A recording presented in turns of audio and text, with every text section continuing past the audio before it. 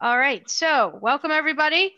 I'm Stephanie Nicola from Culpeper. Rachel Winter is also helping me from Headwaters, and we're going to moderate the chat. Sammy is our presenter, and he's going to present, and where Rachel and I are going to moderate the chat box. If you have a question, make sure when you put it in the box, put it to everyone so that we can all, so that Rachel and I could see it and we can ask him if appropriately in the middle of the presentation, or hold it till the end, or perhaps answer you without interrupting Sammy. So that's how it's going to work. And so I have a bio for him. Sammy Zambone is the Visitor Experience Specialist for Virginia State Parks. He has been a ranger for almost 20 years. When not rangering, I guess that is a word. Rangering, Sammy spends time canoeing, kayaking, and photographing wildlife. This is his first time working with the Envirothon training, and I told him how much he would love it. So let's keep him to that. So Sammy, I think you're a co-host, so you should be able to share your screen if you have a PowerPoint, and we can take it away. All right, welcome everybody. So I am Sammy Zambone. I'm the Visitor Experience Specialist for the eastern half of Virginia. Prior to working in our central office and spending most of my time designing signs and exhibits for our visitor centers at state parks and teaching our guides and our naturalists and historians, I studied forestry, focusing on forest ecology and managing forests for wildlife. And in the 14 years I spent as a chief ranger, I spent a lot of time managing our parks for wildlife and for human recreational activity.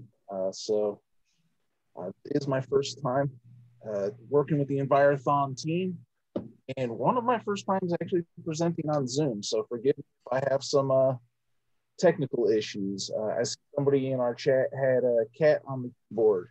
My last time on Zoom, my hound dog decided to bay, so my presentation was interrupted by a dog going, "Bark!" Nice and loud. So you can call me Ranger Sam. That'd be easier. My last name is Zambone, which sounds like ham bone, if you want to toss that one in there.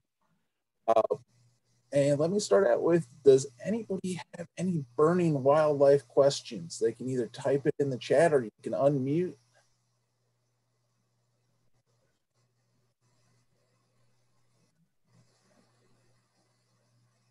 Giving everybody that second to get there. I don't see any raised hands. And I don't see any questions in the chat. So, let me start out with a question for y'all. Let's see. This is one off of one of the previous tests. I'm going to give you the definition, and somebody, what are the general topics that we need to know? Okay, I'll get to that in just a second. So somebody type in the chat the response. A community of living organisms in conjunction with the non-living components of their environment, things like air, water, and mineral, interacting as a system, is the definition for what? Ecosystem. Very good. So I'll try to toss some of those questions from previous tests in there to kind of get you going a little bit. So I'm going to start with my presentation.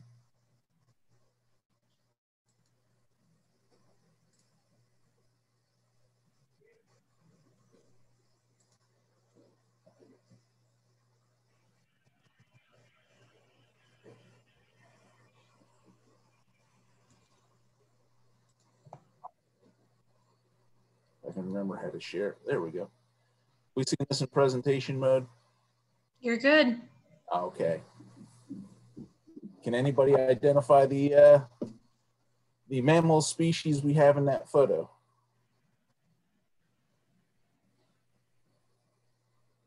And I can't see the chat anymore, so. You have some dolphins coming in there, Sammy. Yes, that's a common dolphin. Different than our bottlenose dolphins.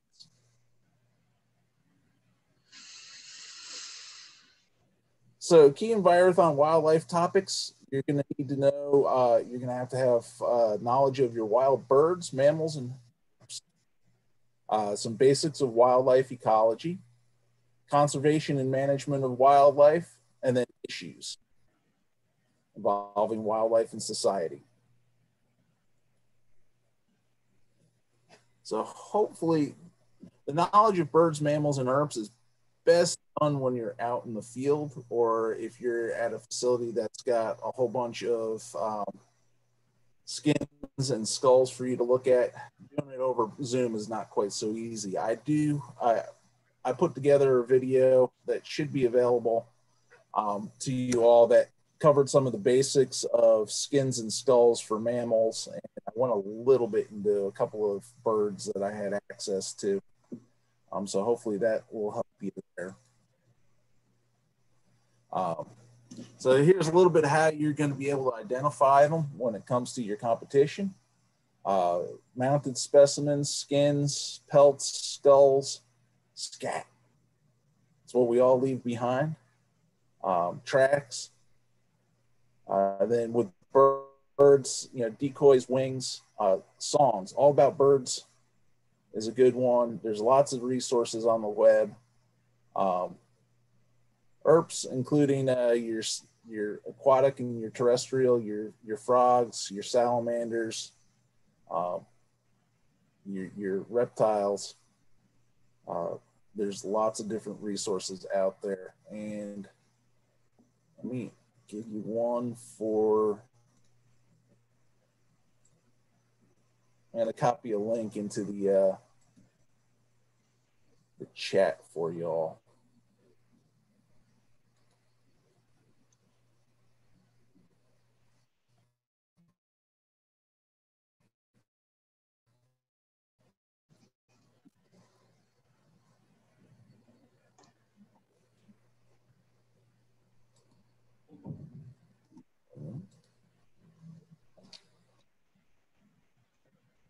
That's a really good resource for the snakes of Virginia. So copy that and paste it, or just drop it into a link. Are they going to have access to the chat afterwards? Yes, we're going to be saving the chat. Okay. So that'll give you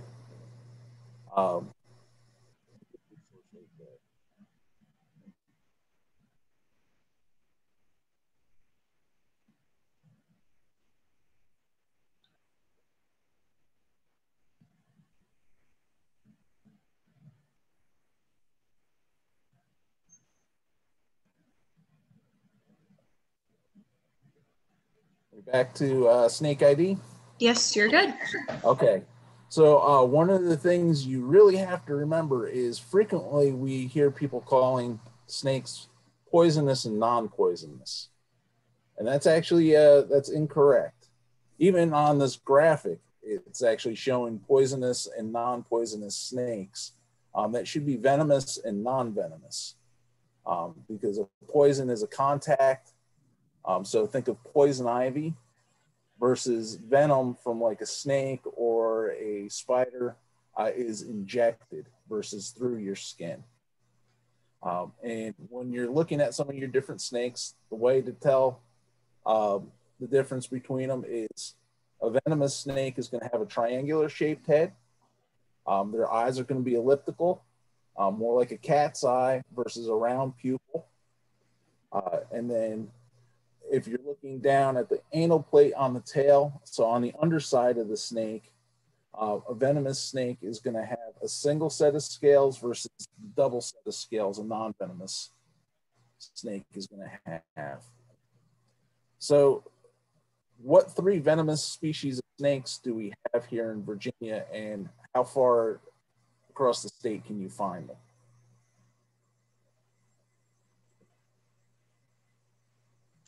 All right, some answers are coming into the chat box. We are seeing cottonmouth, copperhead, eastern cottonmouth, copperheads, rattlesnake. Good.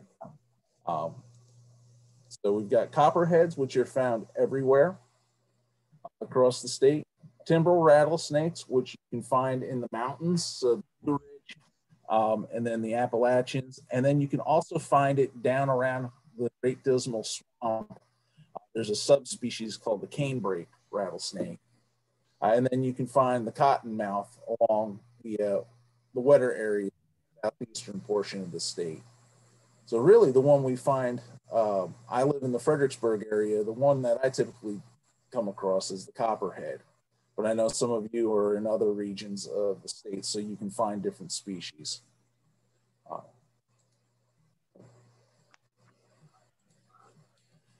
So our top snake, is it venomous or non-venomous?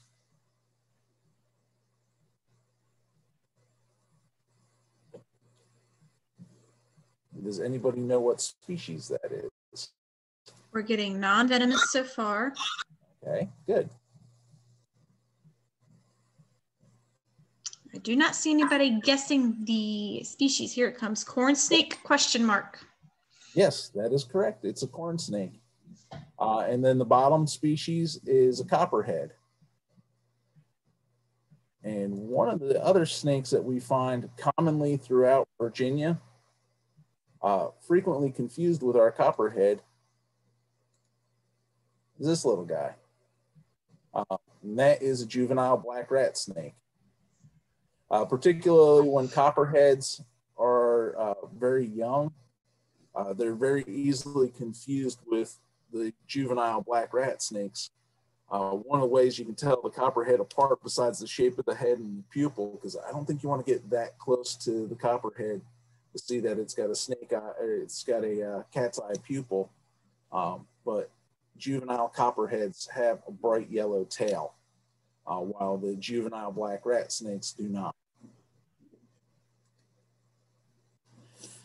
So moving into some general knowledge, one of the things you're going to probably need to know is to break down and identify species through classification.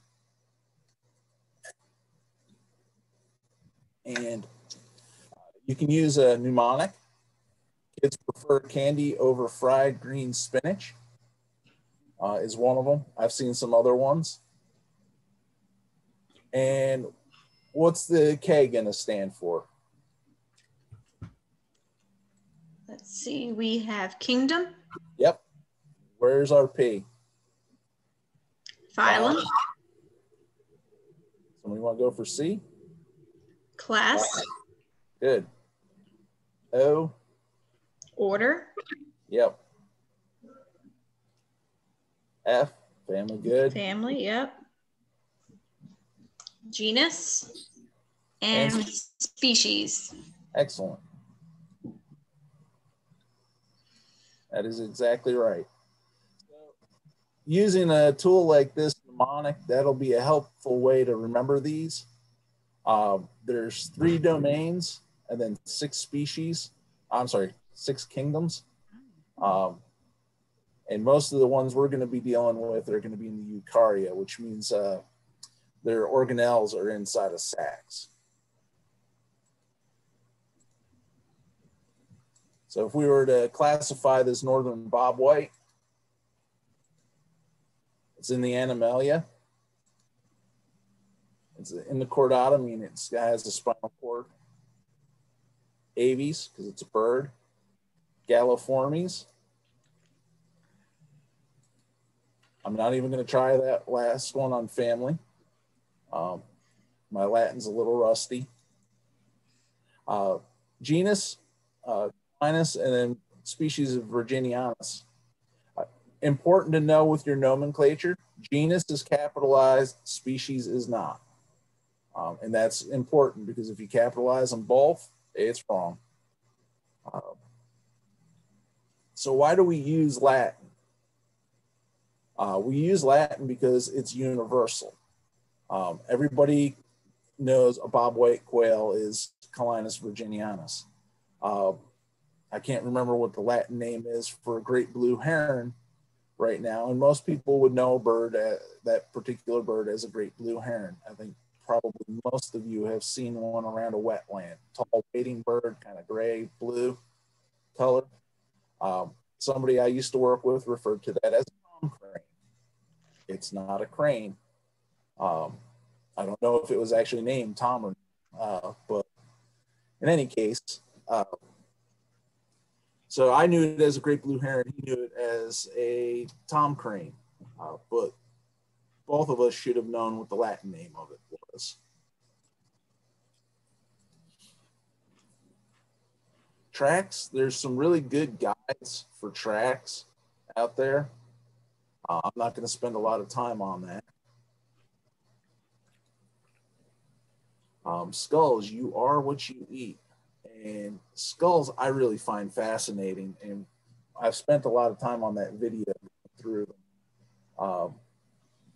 Dentition's really important when you're looking at it because it'll help you to identify whether or not you've got an omnivore, which eats a wide variety of both plants and meat, an herbivore, which focuses its diet on plants, and then carnivore, which focuses its diet on meat.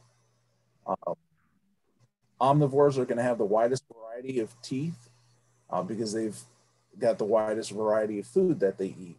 Herbivores and carnivores are going to have a reduced number of teeth, and it's going to be specialized for their diets. So when you get studying your skulls, really close look at the teeth. What mammal in Virginia has the highest number of teeth?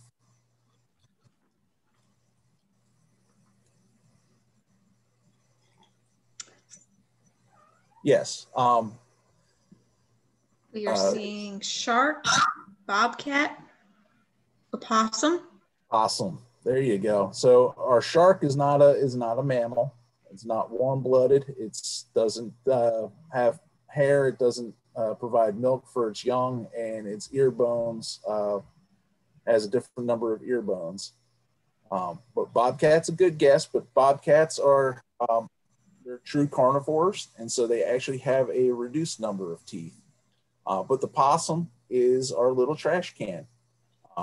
They are scavengers, they're omnivores, and they have 50 teeth, more than any other mammal in North America. Before you move on, Ranger Sam, there is a question related to our species names. If you would use the full species name together that includes both the genus and the species. Yes, genus and species. And sometimes you have subspecies. So American bison is bison, I'll say it's bison. I think it's all genus, species, and subspecies because there's a difference between woodland bison and plains bison. So they're different subspecies.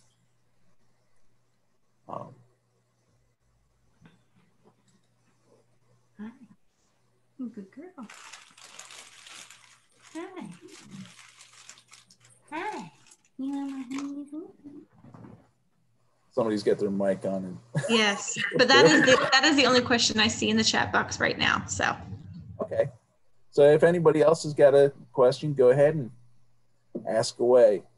Daily cycles, diurnal, nocturnal, whether or not you're seeing them during the day, whether or not you're seeing them in the evening or at night. And then crepuscular is usually active around the dawn and at dusk.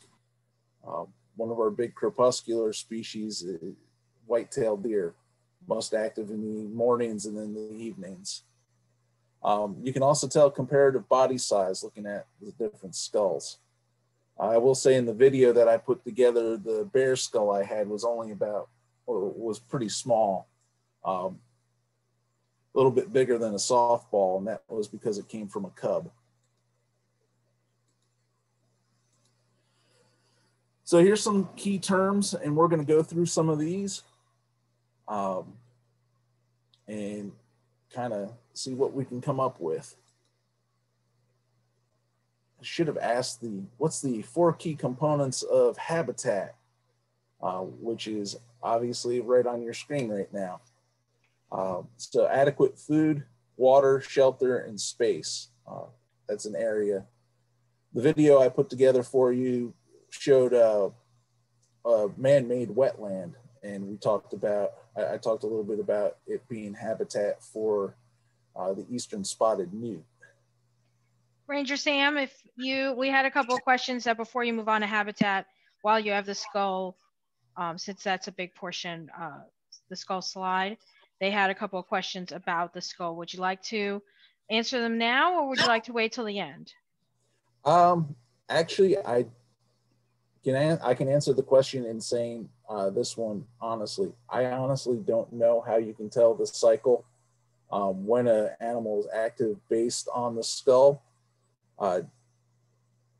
Looking at the eyes is a fairly good indicator of when they're active, but it also depends on whether or not that animal relies primarily on its eyesight for finding its food.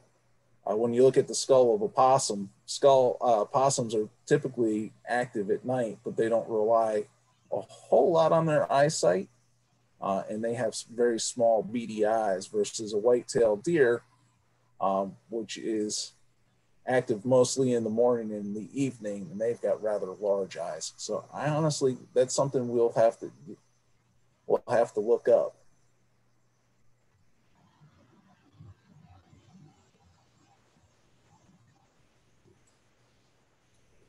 So red fox, is looking at a couple of different habitats. If you were to look at a red fox, it's going through a diverse habitat, open fields, woodland, farmland. You can kind of find them all over the place. Then gray fox focus mostly on upland woods and then more of a swampy area. Does anybody know which one of these species is capable of climbing trees? We have gray fox coming in. Gray fox. That's exactly right. And that's actually partially why we have red foxes in Virginia. Our native red fox in North America is actually out towards the west. The red fox species we have here was brought over by Europeans who like the fox hunt, because our native gray fox during a hunt would run up a tree, and it's not much of a challenge to shoot a fox out of a tree. There was no real sport to it, so Europeans brought in the red fox that was common to England and introduced them here. The western red fox came across the land bridge.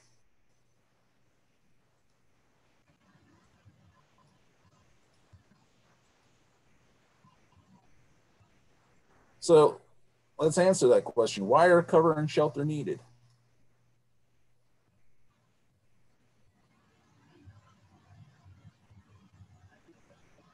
Anybody want to answer that? Madeline is saying raising young. Anya says protection. Very good. Those are both good reasons. Protection. Warmth is another one that came in. Yeah, that's why we're inside today for the most part. Although I saw one or two people that were sitting out in a car doing that. But that's exactly right. Protection from predators and protection from the elements. So how are our wildlife finding water? Another key ingredient for life. Where would you look for water? Besides Streams and rivers are the common answer coming in. Some are saying ponds as well.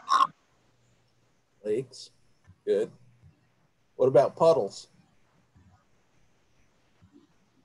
Creeks, yeah. So free water is what we've been talking about. Puddles, dew, getting the water right off the grass and the plants around them. Lakes, ponds,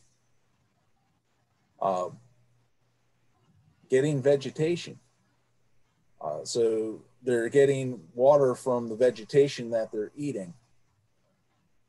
I don't know if any of you have ever seen jewelweed, which is a small plant that has little orange flowers on it when it's in bloom. But if you ever hit jewelweed with a weed whacker, you'd understand why any animal that eats jewelweed would get quite a bit of water, because it's mostly water. And then metabolic water, and that's produced inside the body from metabolic processes. Home range is kind of the area where an animal lives. This picture up here, you can see the black outline is the person's property. The yellow circles on there represent the home range of a white-tailed deer. Actually, it's deer, it's bucks that were being monitored. And you can see that there's a whole lot of overlap.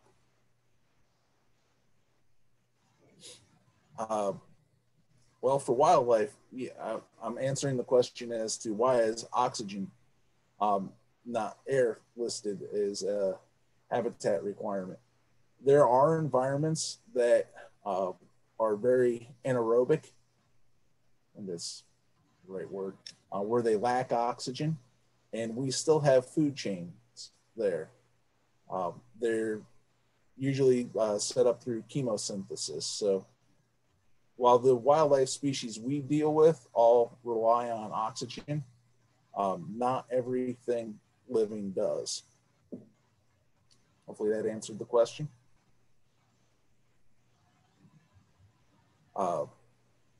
So knowing an animal's home range is really important for when you're trying to count wildlife populations.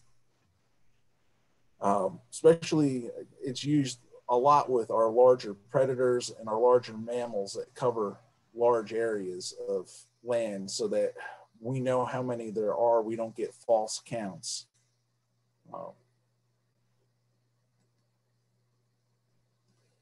But also, when you're thinking about management, is where that animal is at different times of the year. If you're managing for, let's say you're managing for snow geese that migrate back and forth, you know, most of your work might be done in the spring, but your birds are actually there in the winter in this area. And so you have to time your activities for wildlife management based on the needs of the animal that you're trying to manage for. So in this area, we may be breeding habitat for some birds that come up from the south, but in the fall, they move further south. They might go to Florida, they might go down to South America, but we then become the wintering habitat for another set of birds that spend their summer up in the Arctic. Flyways are kind of important to know.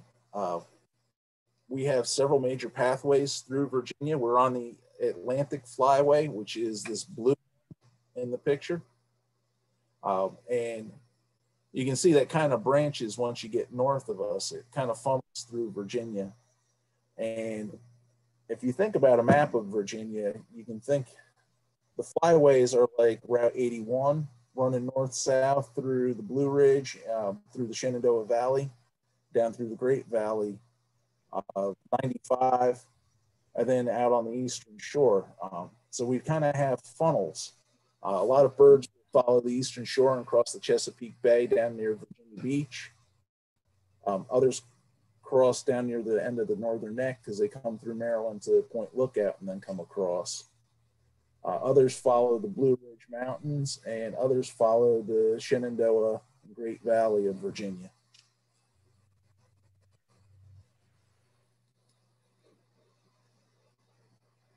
So localized habitats are microhabitats. One of the best examples I can give you on that one are cave salamanders here in Virginia, where they're reliant on access to water inside the cave environments.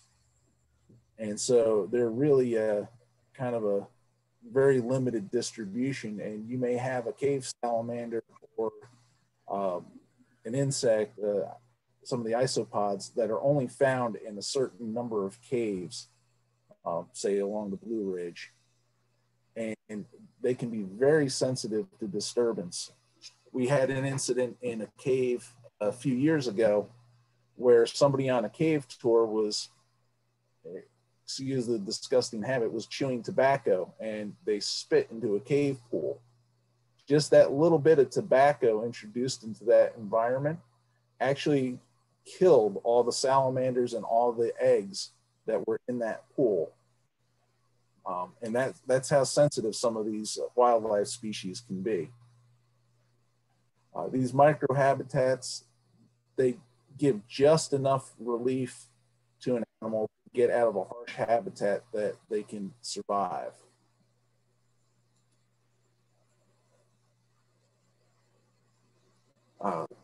Limiting factors. So some of these things, limiting factor is the factors that stop the population from continuously growing exponentially and just overrunning an area. And they can be disease and parasites, the number of females that are available for breeding, the concentration of predation on a particular population. And remember, we are predators. Predation can include things like, typically we think of, a wolf on a bison or taking a moose or a hawk on a snake. But our cars removing members of a population is technically a form of predation. It's a form of mortality. And then starvation is another thing. It's the limit of the amount of food. One of the situations I've seen is changes in population of white-tailed deer, particularly due to disease. Virginia has kind of an endemic disease here called hemorrhagic disease that affects the white-tailed deer population. And so the numbers will go up on white-tailed deer, they'll get very dense in a piece of property, and then there'll be an outbreak of hemorrhagic disease, which causes a very high fever in the deer. And that'll result in a lot of mortality, and the numbers will go down, and it'll take a few years for the population to come back.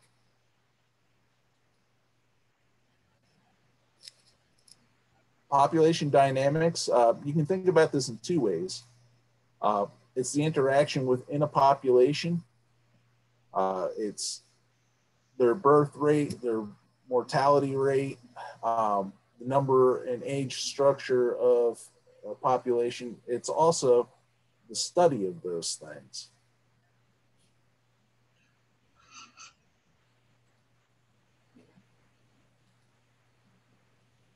How are we doing on time? Whew. Time's going fast. Carrying capacity is how many of a species an environment can sustain. And you can see on this graph the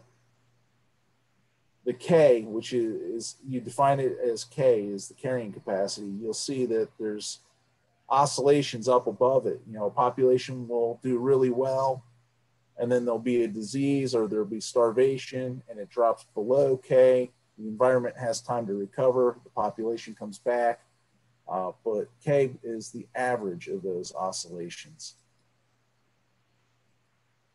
The niche,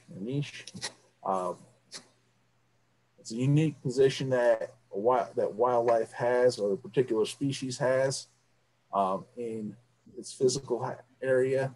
It's kind of where things fit in, where they've specialized to take advantage of all their assets, and where they can outcompete their competitors.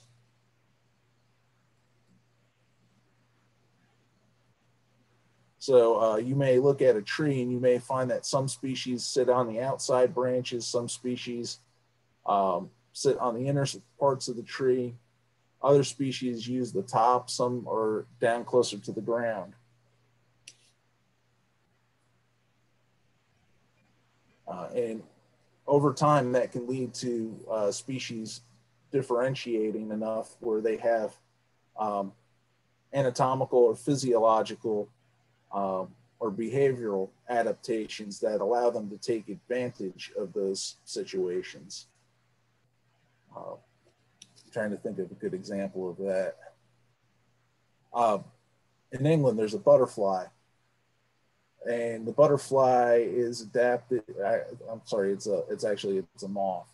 The moth is adapted to hide from predators against a tree bark. So it's camouflaged that way. And they found that the trees closest to some of the factories, over time, the bark changed color, and that was no longer a good adaptation because those moths actually stuck out and predators were able to find them a little more readily. But the ones that survived had a darker body color, and eventually they became the dominant expression of that. And so they actually were able to fill that niche. Ranger Sam, before you move on from niche, there is a question from Zeke about can you give an example of what to include when we describe an organism's niche? For example, do we include things such as their diet, position in the food chain, the role in constructing their environment, etc.? I would include all of those because depending on how you're describing what animal, it may be that where they're in the food chain is a diet. And honestly, I don't know how to answer that question beyond that. Is yes, I would include those things in there. Hopefully that helped you with that answer. And for the beginning folks, it's an excellent question. And Ranger Sam is right. Include as much information as you can when you're answering questions like this, because it will show your overall grasp of the concept. And often, this year is a little different because everything's online, but in the long-term Envirothon view, often questions have partial credit answers, and it's important to show your breadth of understanding of a concept like this. Niche is a big concept that includes everything. I mean, when you think about your own niche in the world, it includes more than just your species. So it's a great point, though. But thank you for the question, Zeke. That was a very good question. It really is. Think about what makes that animal fit in, and it can include, into what makes that animal fit into that environment. Good example is timberdoodles. Trying to think what the other common name for a timberdoodle is. Isn't it American woodcock? Yes, thank you. Woodcock. They fit in. They're a ground nesting bird, and they are definitely on the prey end of species, but they have a long beak, good for probing, looking for worms, looking for their food. They have eyes that are out to the side that help them look for movement, watching for predators. They have camouflage in their feathers that help them blend into the leaf litter on the ground.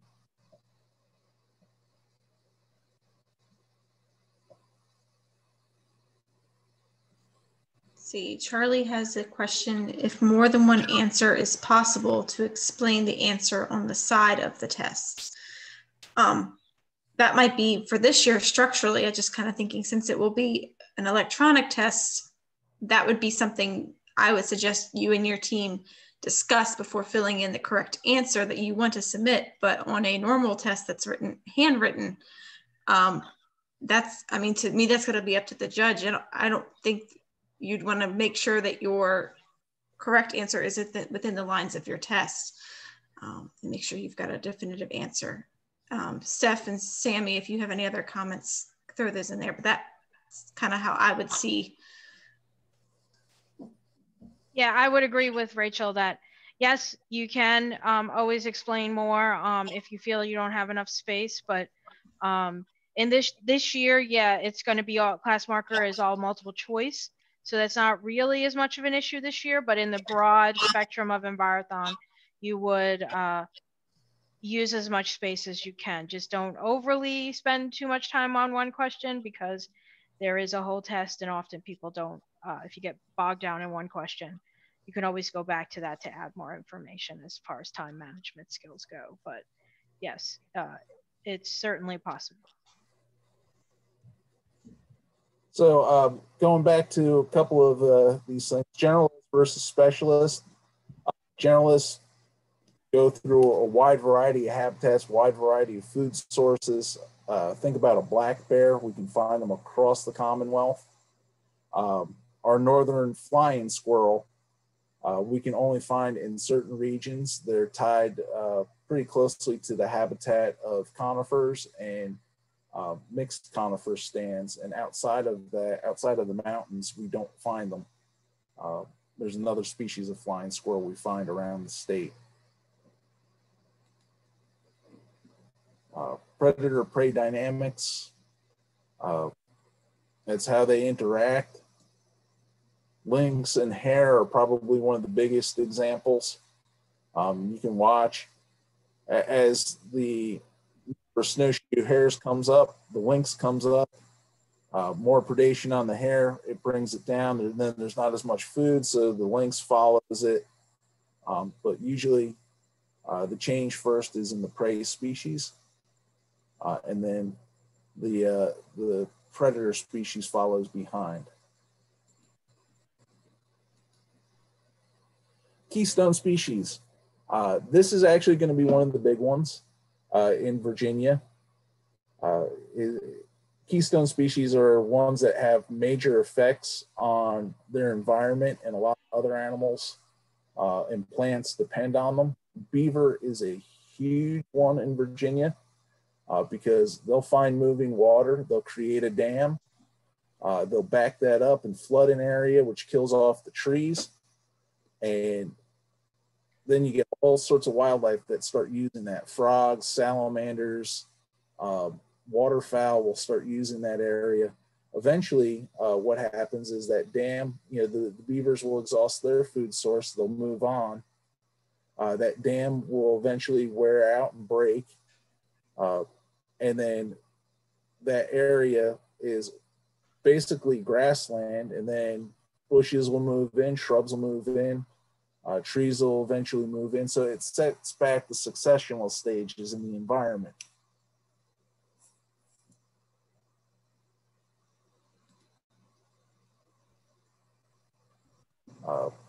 We talked a little bit about this. Which one is which?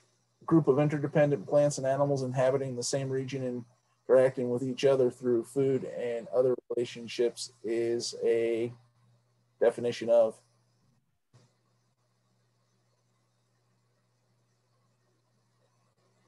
We have community coming in. Yep, community. All the individuals of one species in a given area is a population, and then we've already covered the ecosystem one at the beginning.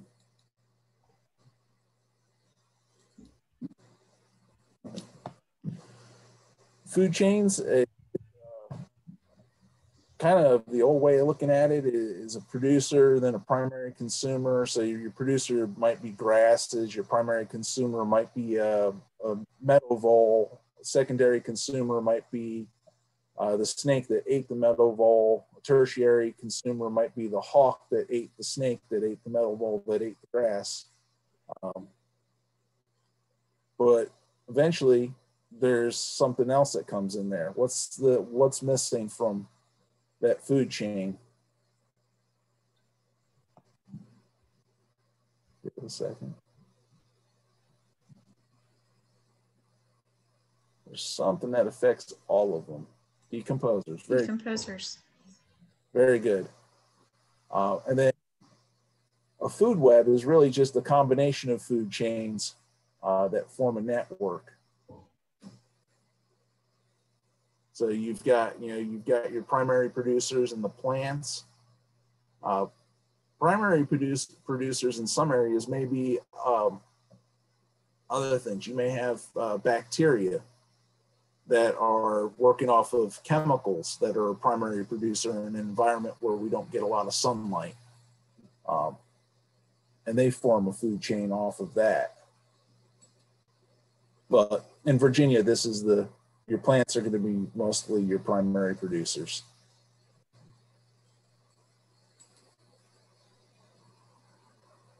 So biodiversity,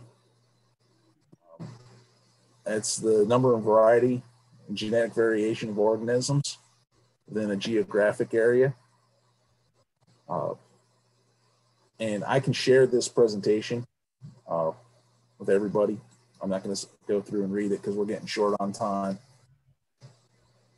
Succession is a gradual replacement of one community of plants by another.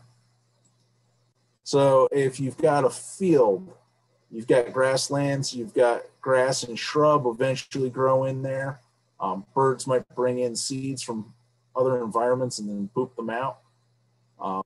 Bears wandering through leave scat behind that's got seeds in it.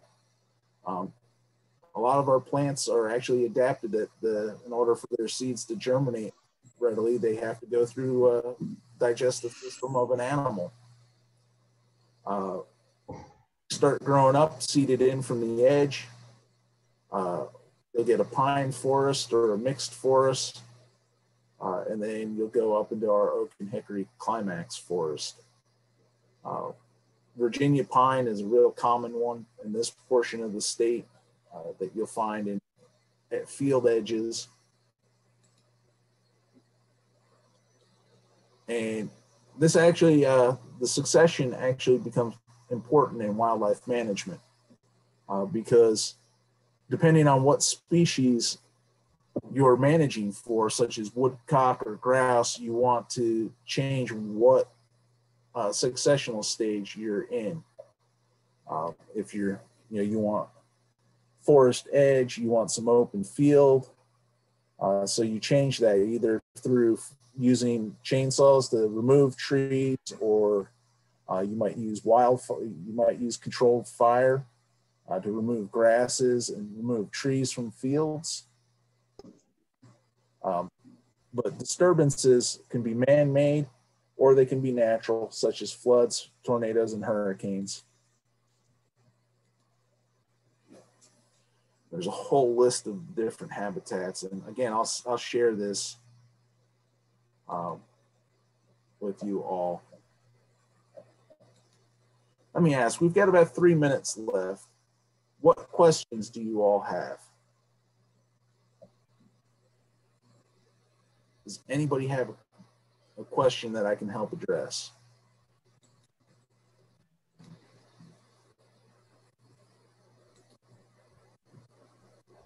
As folks maybe are typing, I would like to let you know, if you are interested in wildlife, there is another training coming up next week that's virtual, that's usually in person in Culpeper, called Woods and Wildlife, and it has a variety of trainings in sessions, concurrent sessions and plenary sessions on wildlife and woods. So it's $25 a person, but I'll send that out in the follow-up for coaches if you're interested. And that's another option if you're interested in wildlife training too. I know it's online also, but that's where we are this year. Important invasive species. Phragmites is a big one, specifically around wetlands. I believe the full Latin name is Phragmites australis. Common reed is the common name for it, but most people know it as Phragmites. It grows in really dense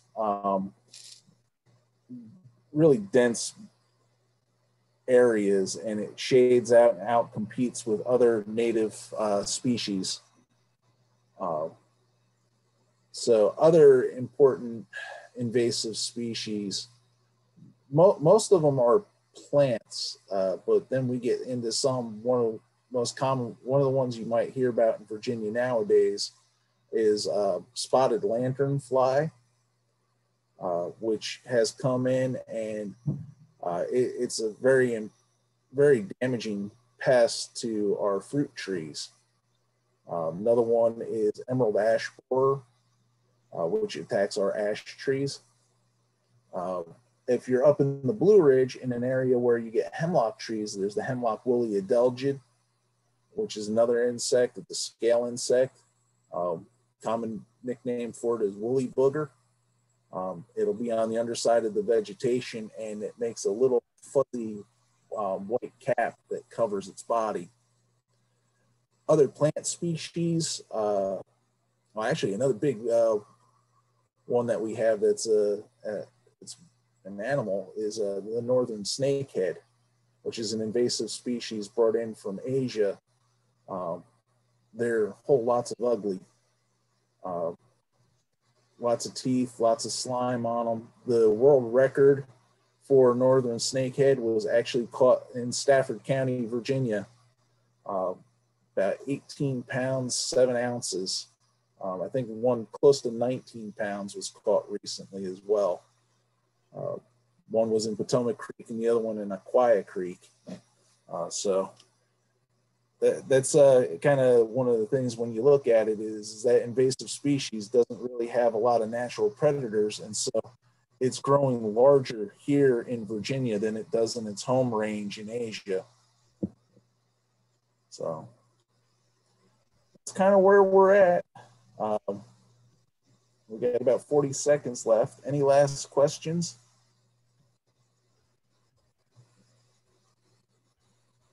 I am not seeing any, but I will go ahead and save our chat so that we will be able to send out the link that Ranger Sam put in the chat box for everybody. So, and I hope this was useful for everybody. And good luck. Thank you, Sam. We appreciate it. It's your first time. I really learned a lot.